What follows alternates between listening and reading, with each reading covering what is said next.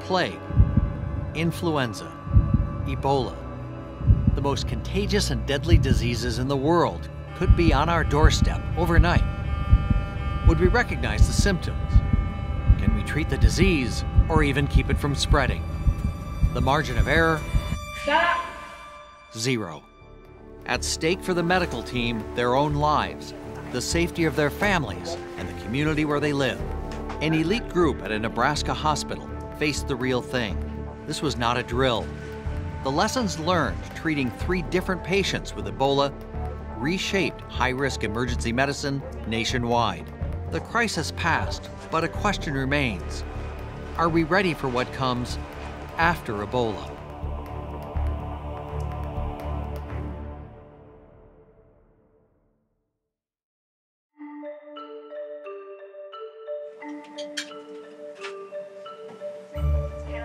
Nature is experimenting 24 hours a day, 7 days a week, 365 days a year. So it's a little bit of a Frankenstein-type picture that nature runs continuously.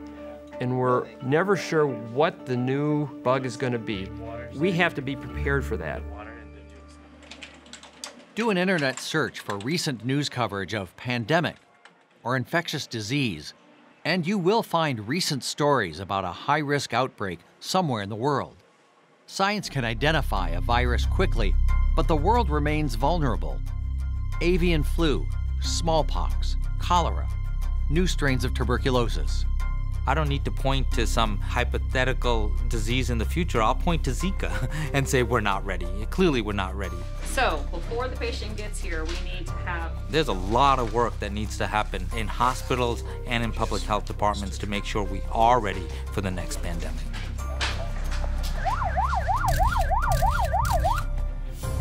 Then came Ebola. A unique set of circumstances gave the University of Nebraska Medical Center the extraordinary opportunity to encounter face-to-face patients infected with one of the world's most frightening and highly infectious diseases. This became, in a sense, a dress rehearsal for the worst-case scenario. What do you think we'll get? What would be the first one we'll get if we get one, or which one would you rather get? And somebody piped up and said, I really hope we don't get Ebola, because that's the worst of the worst. When you're docking, the only things that you take off yourself are your gloves and your respiratory protection. A special unit on the campus of the University of Nebraska Medical Center spent 10 years preparing for patients with dangerous, highly contagious diseases. This is the deadliest outbreak of Ebola on record. Ebola infections will double every 3 weeks. In a city of 1 million, almost 50 new cases are reported every day. In 2014, the Ebola virus swept through West Africa. More than 11,000 people died in Guinea, Sierra Leone, Liberia, and Nigeria.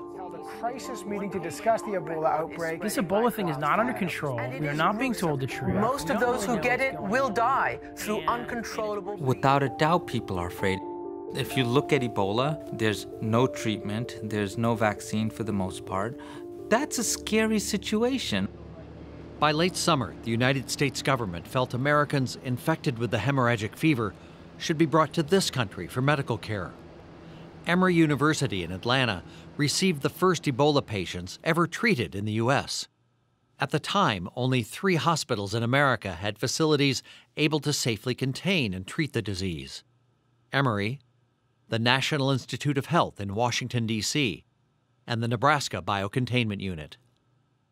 Hey, good afternoon, everybody. We are following breaking news of national import in Omaha at this hour. We are live at the Nebraska Medical Center. Doctors are holding a news conference to discuss an American doctor with the Ebola virus coming to the Nebraska Medical Center.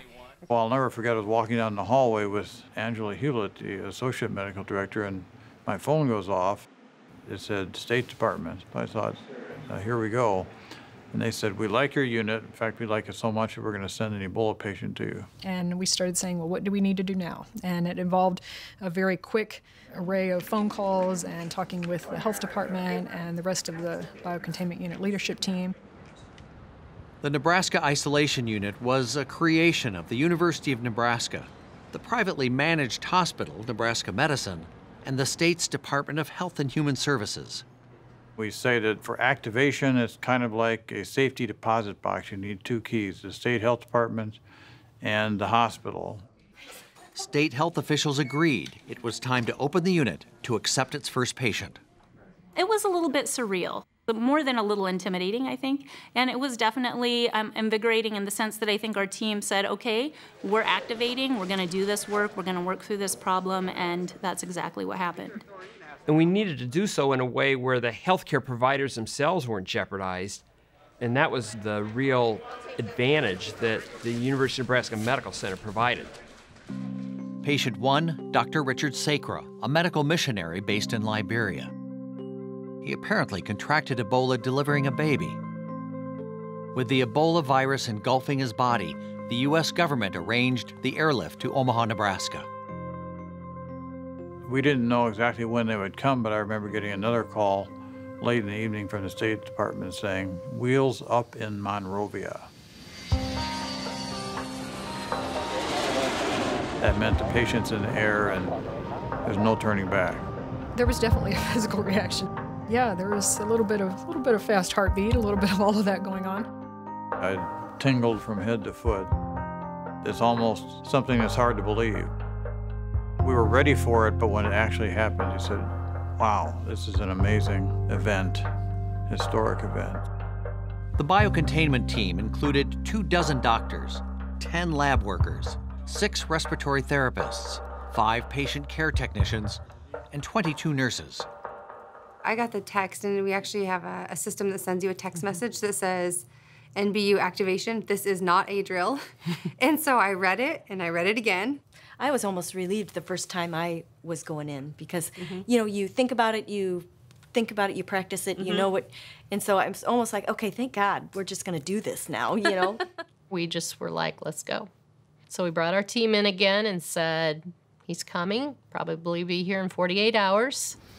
I wanted today to have maybe 20 minutes or so and answer any questions. I wanted to make sure we had every detail taken care of and they felt confident and safe. I remember saying that we'd trained for 10 years for this moment. And these were our fellow Americans. And if we aren't going to seize this, then really everything we've done has been for naught. When the plane actually touched down, I was in the biocontainment unit already with my team. We were all in the unit, and we were watching it on television. At that time, the nurses were ready. We knew which people were going to be in the first shift. The physicians were all there. And then we knew we had about 30 minutes to get things ready. And breaking news now at 6:19 on First News. An American doctor with Ebola is in Omaha. This is a live look from the Nebraska Medical Center where Dr. Rick Sacra will be treated. He landed at Bellevue's Offutt Air Force Base in the past half hour. Plans for getting the patient across town and safely inside the hospital fell to John Lowe, the unit's infection control specialist. It was an incredibly unique experience. So it happened very early in the morning. It was still dark out, and it had been raining all night. There were no cameras on the ground to record the transfer from jet to ambulance. The plane arrived shortly after we did at Offutt Air Force Base. It parked out on the tarmac, and we had a military security vehicle escort the Omaha Fire Ambulance. My role and responsibility is that if anything is done differently than how it was anticipated, we're going to stop it. So I was watching incredibly intently all of the different movements of our personnel and the patient to make sure everything was going as planned, and looking for anything that I felt like we would need to stop and address before we went further. I was standing at the bottom of the stairs looking up, and the patient, came to the door of the aircraft. And I just remember thinking, why am I here? I did not have to be the one doing this. As the patient came down the stairs and we got him onto the gurney, that's what he became. He became my patient. I'm a nurse, I'm going to take care of him, and that's what it was. The city of Omaha emergency medical technicians knew the danger. The slightest contact with body fluids could be a fatal proposition. For months, they drilled anticipating the transport of high-risk patients from one hospital to another. Dr. Sacre's arrival from West Africa provided an unexpected twist: delivery by jet. In a matter of days, the fire department drew up plans to get the patient safely off the plane.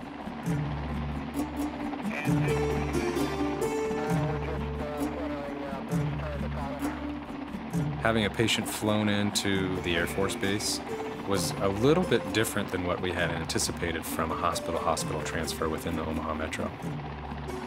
The motorcade was overseen by Nebraska State Patrol. This was essentially the same motorcade and same protocol that they used when the president came to Omaha to help move the president through the community quickly. So as we take a live look right now at the transportation, looks like from Bellevue, as you can see. If you're familiar with the highway that runs from Bellevue into Omaha, at about 8 o'clock in the morning, it can get pretty congested.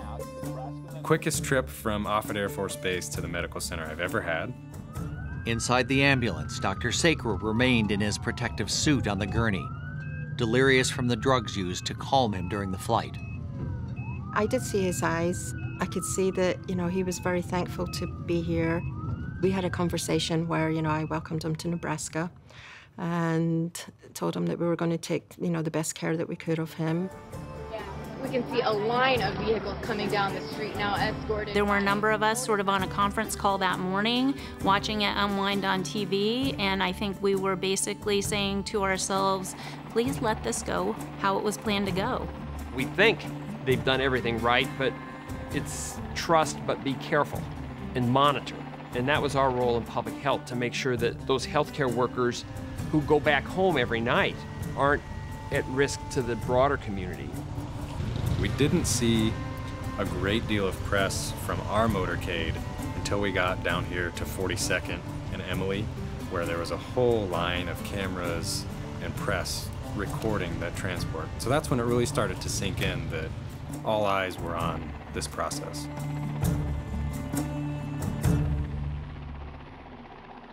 Everyone was kind of quiet and doing their job. And the patient rolled in and went to the designated room, and then the work began. Why here? Why this hospital in Omaha, Nebraska? It was the largest biocontainment unit in America. How did it get here? After the September 11 attacks brought fears of bioterrorism, America needed hospitals able to cope with an outbreak of smallpox or who knows what. Dr. Smith believed if UNMC got federal and state funds for bioterrorism, the unit's mission could expand to care for patients with a variety of highly contagious diseases. There you can see the fan, just the kind of air that blows inside the... Well, they're all diseases with a very high mortality rate, 50% to 90%. They're diseases generally like Ebola, for which there's no vaccine and there is no treatment, so they're incurable. And thirdly, they're contagious. Those three factors are the things in general that puts the diseases on the most wanted list. A biocontainment unit has things that are a little bit different than a regular hospital room. Things like engineering controls, special airflow, and things like that to try to keep infectious diseases inside of the care facility as opposed to letting them into the outside world. We want the air to be sucked in, pull the germs in, and not let them get out into the community. It senses that there's a leak. No one could predict what disease might present itself. Some spread by way of bodily fluids. Others transmit by air. There's no telling what equipment might be needed in any of the 5 rooms. It's bare bones by design. What makes it different when we have a patient and we go in is that everybody knows their roles. So all of that happens in one fell swoop. The high-risk nature of the work demanded special skills and a staff with a particular frame of mind. Biocontainment units also have specialized staff, so they have trained teams of nurses and physicians who do a lot of drills and training in order to take care of patients with highly infectious diseases. We're all volunteer staff, which is different than regular hospital, although you obviously volunteer for your job if you're applying for a job. But in our situation, just because you work here at UNMC doesn't necessarily mean that you will be part of our biocontainment unit team. You have to actually want to be part of the team. By the end of that 9 years, we had the hardcore biocontainment geeks, if you want to say it that way. And that's what helped us be ready. The rooms, the staff, the planning.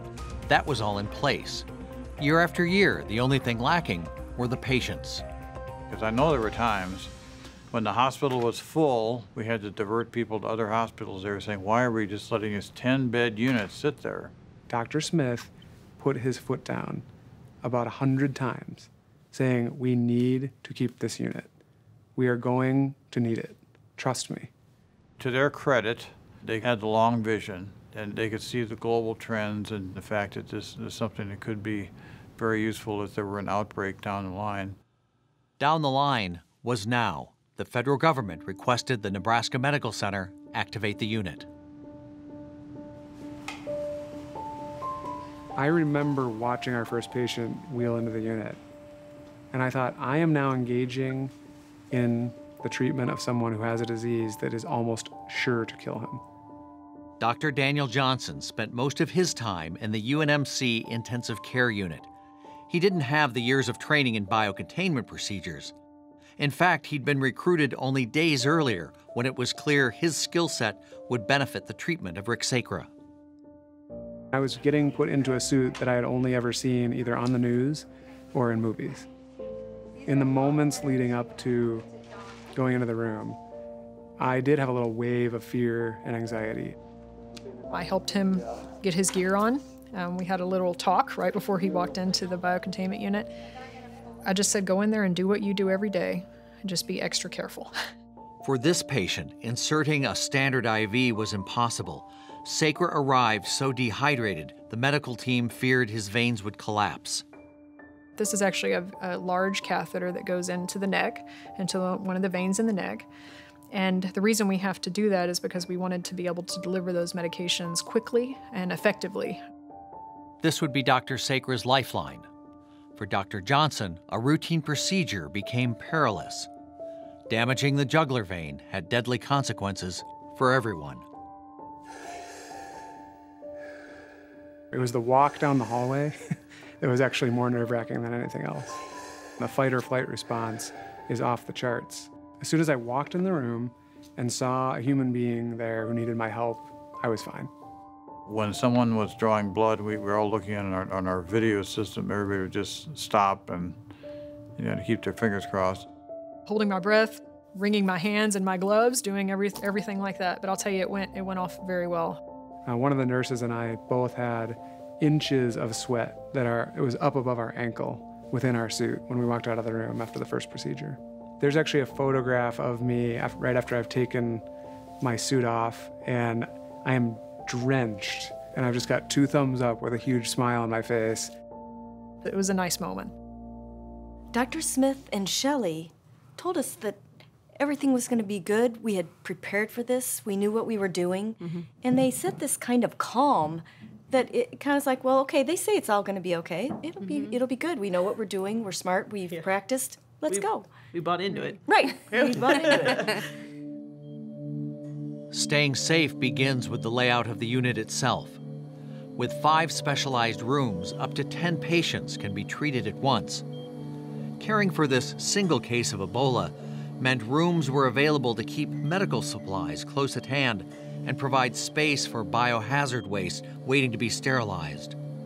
An on-site lab was added later. The unit's kind of like an L shape. You've got your nurses station, and then it goes up a long corridor. We have a line, and that line marked the difference between clean and warm. The hot zones, of course, were the patient rooms. When we say the hot zone is the patient room, that's where the highest burden of viral load is most likely to be present. The warm zone is where you're going to take off your equipment, and then the cold zone is where you would say there's the least likely chance that you're going to be exposed to the virus. There are behaviors that are restricted to every zone, and that's to help decrease the risk of cross-contamination. The safe operation of the biocontainment unit relies on a set of protocols. Standard operating procedures guiding every doctor, nurse, and technician. Tuck inner cape into suit. Nurses rotate on 4-hour shifts, always with a backup. When our people went into the room, and we always wanted a second person in personal protective equipment, that if the caregivers in the room needed something, that person could quickly step in and be ready to go.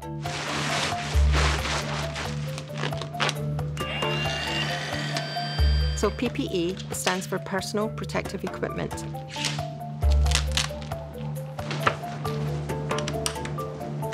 And that's everything from gloves, masks, respirators, gowns, hoods, visors, all of those things. And what that's going to do is put a barrier between you and the infection. When we opened and we were looking at what policies were there for one thing, putting on and taking off PPE, there wasn't any. And we had to develop that right from the beginning. In Africa, healthcare workers responding to the Ebola crisis died at alarming rates, in part because doctors and nurses removed gloves and gowns in ways that put them in contact with the very virus killing their patients. We decided we needed to develop strict policies, protocols on how to put on the PPE safely, meaning you were going to be completely covered, and then more importantly, you were going to get it off in a way that you didn't contaminate yourself. You want to make sure that you have everything covered that could transmit any kind of Ebola virus to you. Any mucous membranes, eyes, nose, mouth, lungs, because we breathe in. Donning is the word for putting on the gear. Taking off the gear is known as doffing. So you can kind of turn and make it easier for you, like do one shoulder, turn back, do another shoulder, turn back. There's a very significant sequence to taking it off so that you make sure you go from most contaminated to least contaminated. If you come out of a room and you've just been seeing a patient with Ebola, the last thing you want to think about is, did I remember to put that step in the right order? And so we take that element out, and we have a person who's been outside the room who actually directs every move you make. That's the most vulnerable point in the entire care continuum. In simulations, newcomers to the team learn the sequences designed to keep them safe. Disposable boots come off first to avoid tracking. Feet shift to different zones on a mat to avoid recontamination. Helpers carefully peel away hoods to avoid spatter. The 3 pairs of gloves come off in a specific sequence. And that will happen. That will happen in real life too. So what you want to do, take a minute, pause, reset, troubleshoot through it. We taught people stop, assess the risk, get help, take your time. Nothing is worth putting yourself at increased jeopardy for. Comfort with the safety rituals allowed the medical team to focus on Dr. Sacre's recovery. Well, he was ill, and we knew he was very ill from the fact that he was somewhat delirious, although his vital signs were stable. And after the physical exam, it was obvious he was not at death's door, but he was quite sick. And then we drew laboratory work, and his laboratory work was way out of whack. Out of whack, in this case, meant Dr. Sacre's inadequate electrolyte levels caused the convulsions, nausea, and diarrhea racking his body. Dr. Smith explained to reporters, even if a cure was elusive, routine medicine could cope with the symptoms. There is a feeling amongst the clinicians that treat these patients that if you can get fluids in them early and balance their electrolytes, you can prevent some of the complications. But even that's just a supposition, but it makes a lot of sense. Smith consulted with doctors around the world and found reason to be encouraged. Reducing the fever and dehydration allowed a body to heal and fight the virus. Ebola need not be a death sentence. This is just manageable flu-like symptoms. We can do this. And so within the first 12-hour shift or 14-hour shift, we had overcome a lot of challenges, I think, that we addressed right away and moved on. It was new territory everywhere, really, because, we had learned lessons. So we were looking at what could we learn from past events. 2 American medical missionaries stricken with Ebola had been airlifted out of Africa to Emory University. The hospital had its own isolation ward where highly infectious diseases could be safely treated. Both were cured. Today is a miraculous day.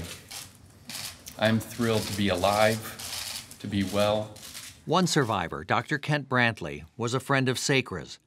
He donated 800 cc's of his own plasma because research showed antibodies in the blood of people recovering from some diseases can help fight off viruses. The convalescent plasma, in other words, taking blood from a patient who's recovered and has antibodies, is a very safe treatment modality. So we felt very confident giving it to Dr. Sacre. Approval for testing experimental drugs on humans can take years. For Ebola, the medical team in Nebraska got fast-track emergency clearance from the government. Ultimately, it wasn't clear if any of the drugs helped contain the virus inside Dr. Sacre.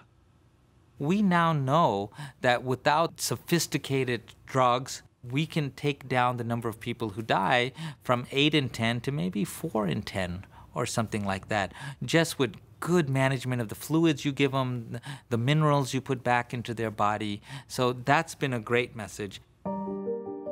In biocontainment, the patient's room becomes a tiny self-enclosed world.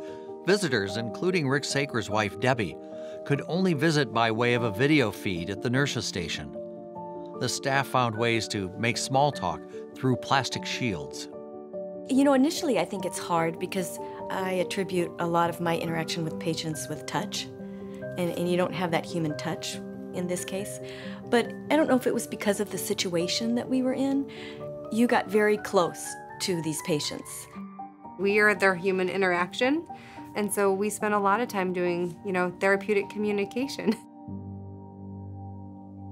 I think when he was eating normally, and when he started to be bored of being in the biocontainment unit, there was a sense of relief. Because so much was unknown about this disease, when we started to see even those little increments of improvement, we got very excited.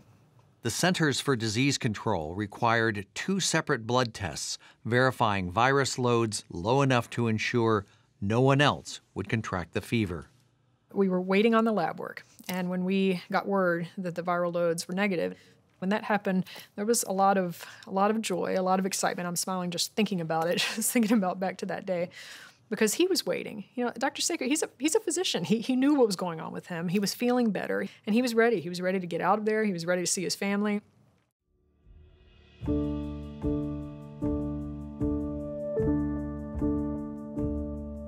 25 days after tests confirmed he had the disease, Rick and Debbie Sacre were reunited.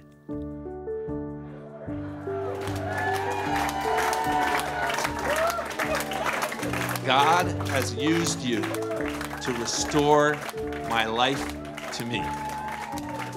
I am so grateful. I would like to request a continued outpouring of prayer and practical help for the people of West Africa. Though my crisis has reached a successful end here, unfortunately, the Ebola crisis continues to spin out of control. The lessons learned inside the Nebraska biocontainment unit would be tested again. A disease anywhere can be a disease everywhere. As international air travel becomes common, emergency room crews anywhere in America could encounter exotic, highly infectious diseases. Before 2014, a lot of facilities just didn't have these things in place. They just weren't ready to take care of these kind of patients. I was getting a lot of emails from people out in the world, in the community, across the nation, asking, what's your protocol for this? How do we do this?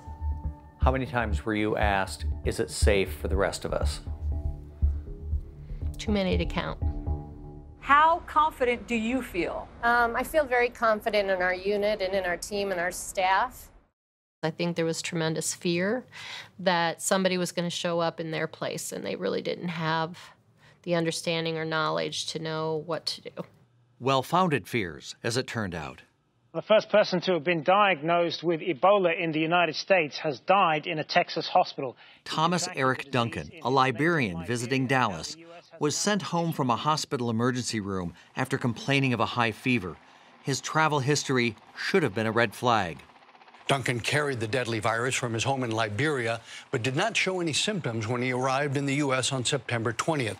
He returned to the same hospital presenting all the symptoms of Ebola and died within days. There was already a high level of anxiety among many Americans, and the death in Texas only fans the Ebola fears. 2 nurses on his treatment team contracted the virus. Both survived. A lot changed as well after what happened in Texas when the nurses got sick. Then there was a lot more interest. The U.S. health workers aren't satisfied. they say the government needs to do more. We've been told a lot of things that have been wrong. We've been lied to.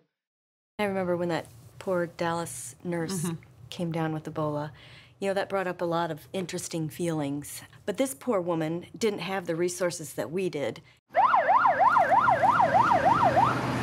Just as the unsettling news broke in Dallas, the U.S. State Department requested the Nebraska Medical Center prepare for a second American infected with Ebola.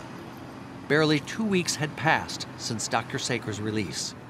Our patient arrived in his room a few hours ago, directly from West Africa, and is now... Photographer Ashoka Mukpo fell ill in Liberia while on assignment covering the Ebola outbreak for NBC News. He's enormously relieved to be here. Of course, it's still quite frightening. The biocontainment unit assumed all along there would be more Ebola cases. In the days before admitting this new patient, they continued to review procedures and refine the protocols, from changes in protective gear to how to unclog a toilet that becomes a biohazard. This is really typical of this team. I can't tell you how many times we've really made small adjustments in our how to get a specimen safely out of the room into the lab. A small change was a big deal when it came to getting lab results faster. When drawn from an Ebola patient, blood instantly becomes a high-level biohazard. The state of Nebraska maintains a high-security testing laboratory on the campus of the medical center. Took at least 40 minutes between drawing the lab and getting it there to begin the analysis. We changed that process very quickly. By the time the second patient arrived, the Med Center had arranged for the biocontainment unit to set up a temporary lab in an unused patient room. Look at the news that came out with the nurses in Dallas. I mean, we really had no room for error, and that was the caution that we were taking. Lab Director Pete Iwin found little precedent or guidance from the Centers for Disease Control for safe handling of the samples. They, quite frankly, didn't have it all in writing either. So it's kind of like, okay, I would call an emergency operations center and say, I need guidance on how to do this particular sample or how to run this sample. Process, it in the laboratory safely. And quite frankly, what I got response was, we'll get back to you. They didn't have the information. So we were involved in the process of writing protocols on how to do this. On the fly. On the fly. In the movies, heroes treating a pandemic wear sturdy, high-tech biohazard suits sterilized in chemical showers. The truth? In this unit, most personal protective gear gets thrown away. The garbage infected with Ebola accumulated quickly, day after day, 1,000 pounds per patient. In general, it was probably 4 or 5 times the normal daily waste coming out of an ICU room. Hospitals routinely use an autoclave, a method of high-pressure steam cleaning to sterilize equipment. Here, it also decontaminates the dangerous garbage left behind. Efficiencies learned after treating the first patient allowed the team to reduce the amount of waste by hundreds of pounds. Safe handling remained a constant. It was clean, stored in the hot zone, several steps there. Then it would be wiped again and brought up to the warm zone where somebody in the full PPE that's running the autoclave could then get it and cleanly get it to the autoclave and then run through the steps of the autoclave. Mundane routines become life and death matters in the unit. The medical team stayed healthy as a second Ebola patient left their care to celebrate his recovery. When I first came in, Dr. Smith, I looked up at him and I said, am I going to make it? And he goes, we don't know a whole lot about this. Once again, the treatment cycle worked. Hydration and appropriate medication.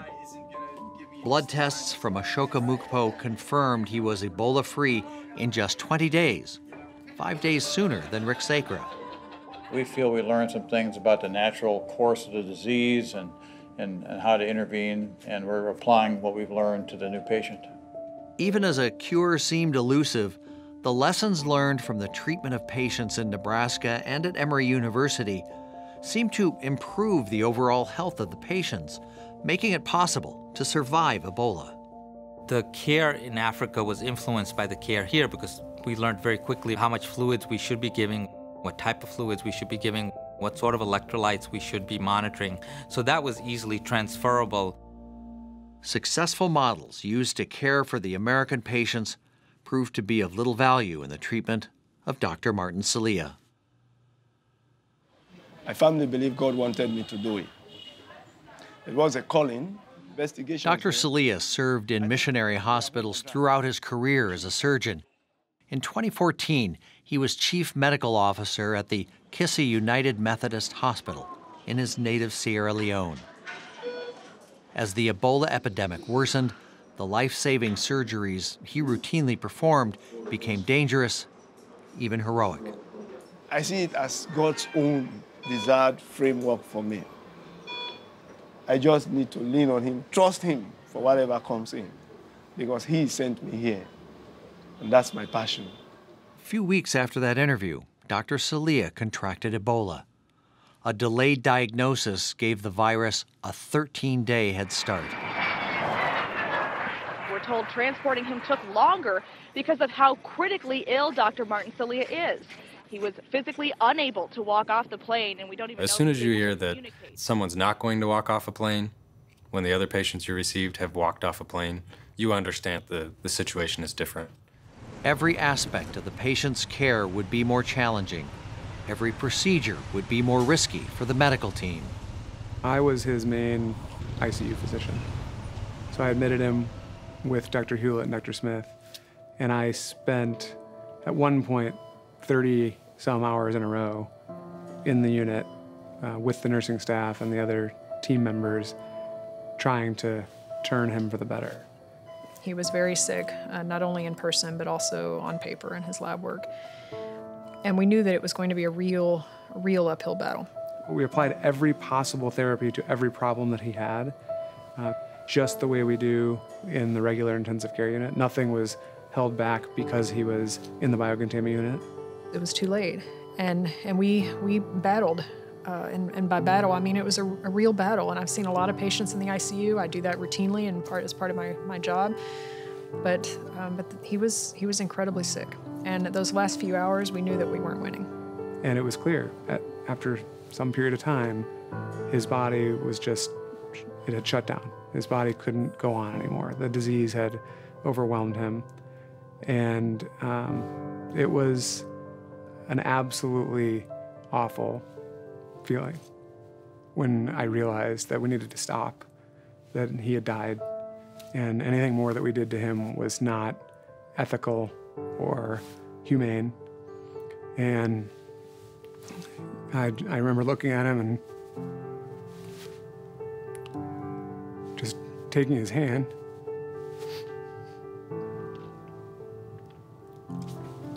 It was particularly difficult because he was an amazing person.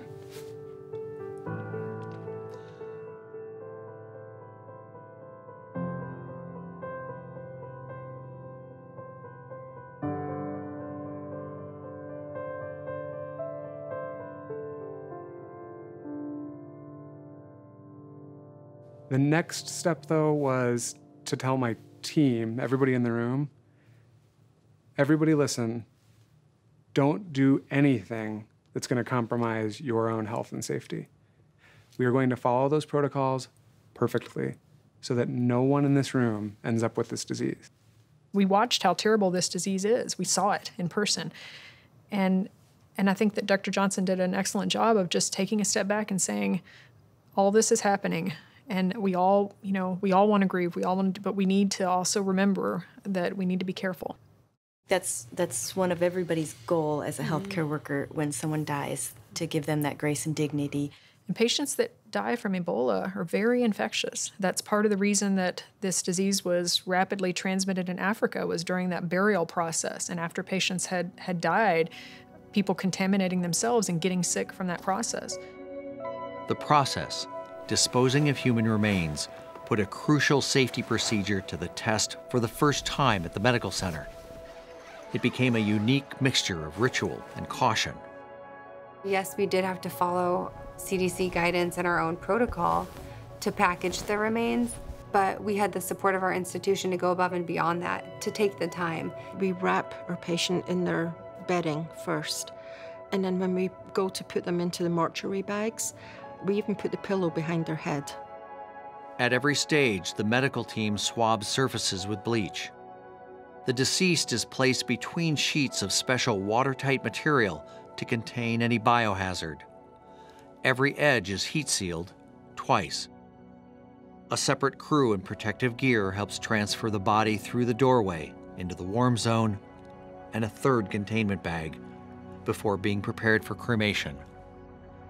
And then to be able to provide those ashes back to the family. I think that that was a relief for the family. And I think that for us, that's where it was such an intense experience, because we knew the type of person that we were treating. And I think that we really felt it very intensely because we were not able to help this particular person survive the disease.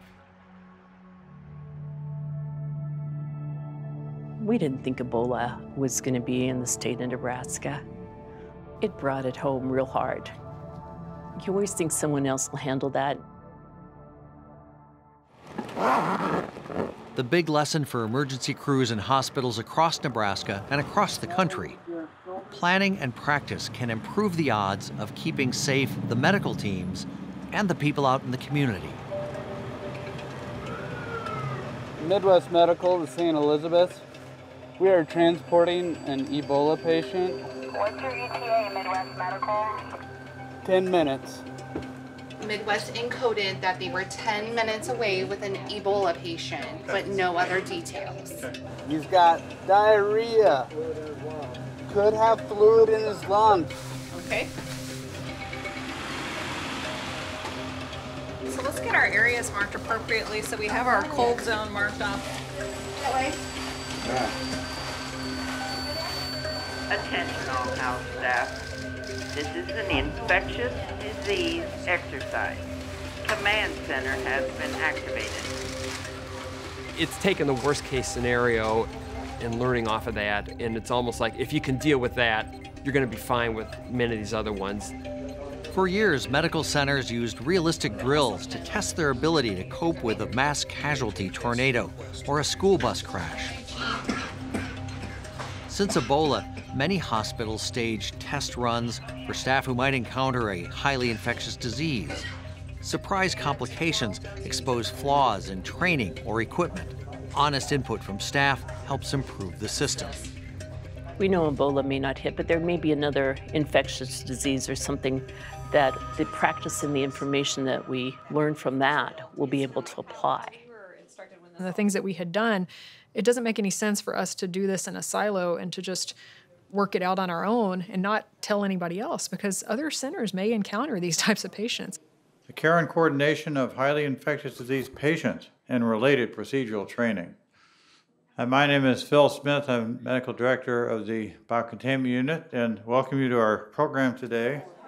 In the months following the treatment of the Ebola patients in the U.S., there was a tremendous demand for information. Healthcare professionals hope to benefit from the lessons learned during these rare high-risk cases. So other facilities have to be ready to take care of these patients, and we were very willing to share our learnings clinically, our learnings operationally, with everyone who was willing to listen. Truly, one of the barriers identified was, I've been doing this for 20 years, it's never happened to me. Sometimes the most basic lessons became the most essential. So it doesn't have to be all the bells and whistles that we had, but you need to know how to wear proper personal protective equipment. I think I would just say basic PPE and solid screening.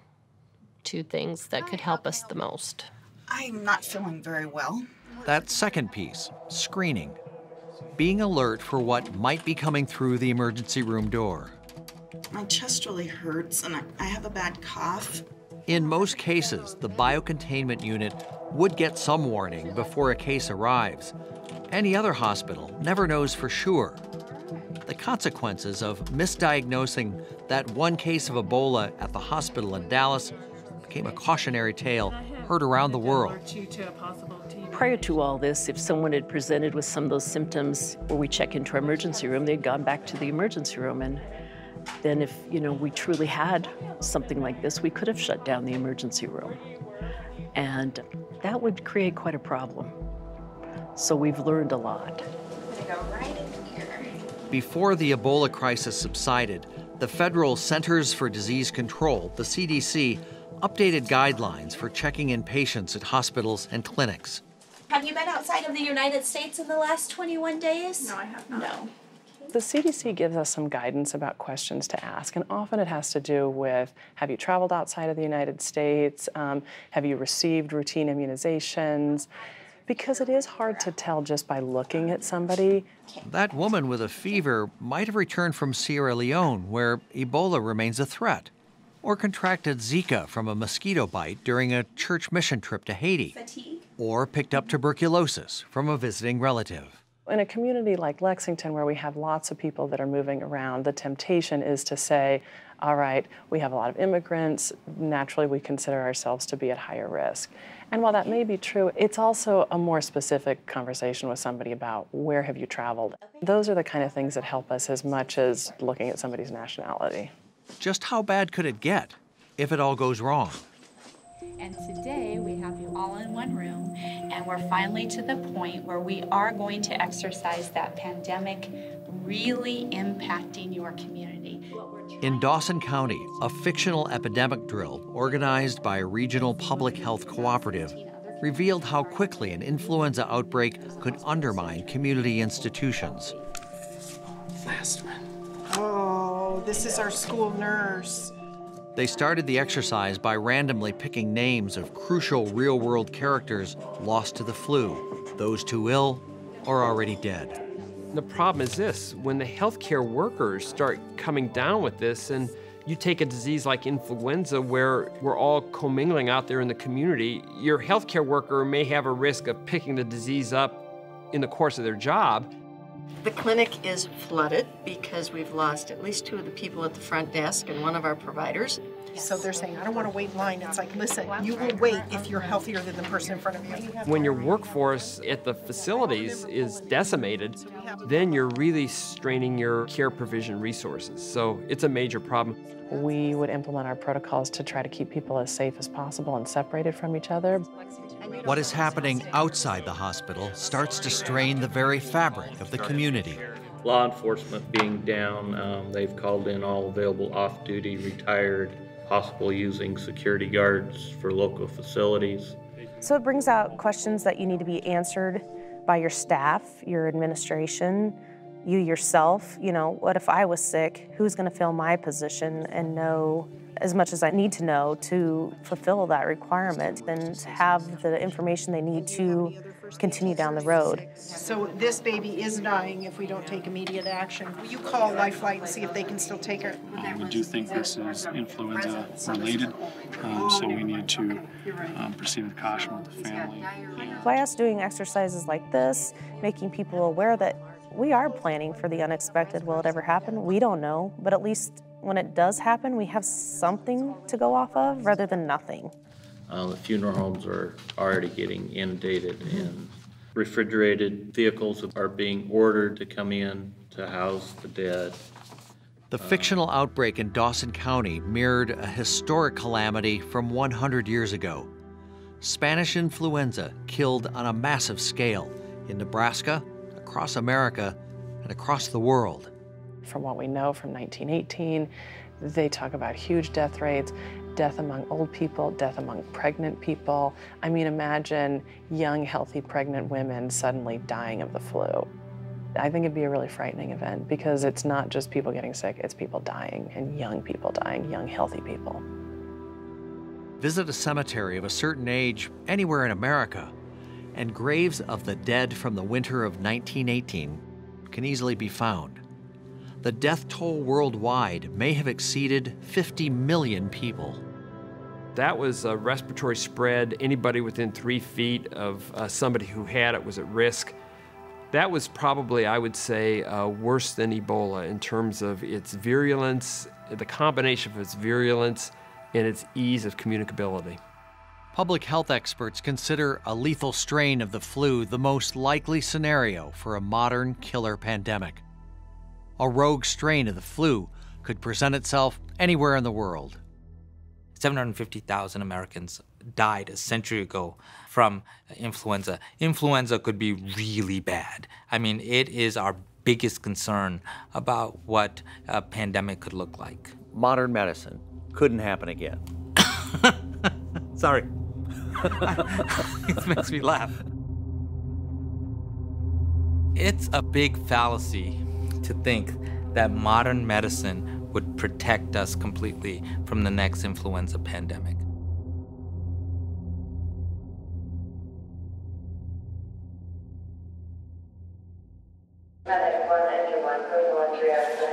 Two years after Ebola came to Nebraska, the Omaha Fire Department received word from the biocontainment unit a new round of patients would be delivered by jet from Liberia. So what I want to do is I want to pull together the drivers and the medics. Patients arrived one at a time in 2014, delivered weeks apart. This time, 3 Americans contracted the disease within days of each other and needed to be airlifted out of Africa immediately. Patient number 1's a 34-year-old male, 125 kilos. Fever, weakness, renal failure, liver failure, respiratory distress. 3 separate ambulance crews will be dispatched to the airport. We don't do IVs, we don't do crazy stuff. All right, they're really doing CPR. With this disease, that person's dead, so no sense making things worse for us in an unsuccessful attempt. This is, however, a drill organized by the U.S. Department of State and the Medical Center. One size doesn't fit all, but if you're doing a really good job on rehearsing and planning and dealing with one event, it gives you the comfort level and the confidence that you can deal with different events that have different kinds of disease transmission scenarios. Perfect. Ambulances delivering highly infectious patients are wrapped in industrial-weight plastic sheeting. We're trying to mitigate the risk of contamination of that ambulance, and we're trying to make sure that any cleaning of that ambulance is good, so that if we put that ambulance back into service, we know beyond a shadow of a doubt that it's clean. Before 2014, only a handful of first responders prepared plans for these unusual cases. The guidelines, tested in the real world by UNMC and Emory University, became the Bible for emergency medical responders. It's now fair to say a year later that we didn't infect any of our healthcare workers, and we definitely did not infect our community. And not only did we not infect anybody, but we actually sort of blazed the trail on how can you take care of patients safely, but also take care of them. And this is brand new. Many of the lessons learned will soon be shared inside a new training center on the Med Center's campus. So we have 2 separate quarantine units. With $24 million in federal funds, the National Center for Health Security plans to use high-tech training methods to the benefit of American government researchers and medical teams struggling to contain a pandemic. In addition to the quarantine, we'll have an entire biocontainment unit that's simulated here with state-of-the-art training opportunities. Word came that the jet carrying the simulated Ebola patients would be arriving within minutes. For some of the paramedics, this marked their first experience donning personal protective gear under pressure. Guys, we have about 10 minutes before we need to leave. For EMTs, testing the procedures and learning the risks of highly infectious diseases can determine how comfortable they'd be volunteering for these hazardous assignments. I think that helps us when we go out and ask someone to presumably put their own wellness at risk by entering this environment, that they're able to make that decision in an informed manner based on science. The 3 patients arrived from Liberia in a specially outfitted Boeing 747, chartered from a private medical transport service. The weather provided a real-life slap in the face that computer models and conference room discussions can never duplicate. Bitterly cold, 40-mile-an-hour winds ripped protective masks from the faces of the EMTs. The elevator platform shook and rattled as it delivered patients from the plane to ambulances below. Even in extreme circumstances, crews stuck to their protocols. That would allow us to test the full spectrum of protocols, down to the minute detail, recognize things that we felt could be changed and done better, and we'd make those changes, and then the next year for that big full-scale exercise, we would test those. So we had a number of years of doing that. When the University of Nebraska Medical Center biocontainment unit opened, the team had no clue which killer virus would emerge. They can't possibly predict the next disease. And we didn't know. We didn't back off on our preparations, and I'm really glad we didn't. But I think that there's a good chance that during the next 10 years that there'll be a disease that will be transferred up to the biocontainment unit. As the last patient was loaded into an ambulance, a team member in a biohazard suit walked down the airplane's stairway, carefully wiping down the railing with disinfectant. Details mattered here. The details need to matter in hospitals big and small. Every city and county in America has a chance to prepare for whatever arrives after Ebola. The question is, are they ready? We have tons of work to do in our communities to try to make sure that not just community hospitals, but public health systems are prepared for the next pandemic.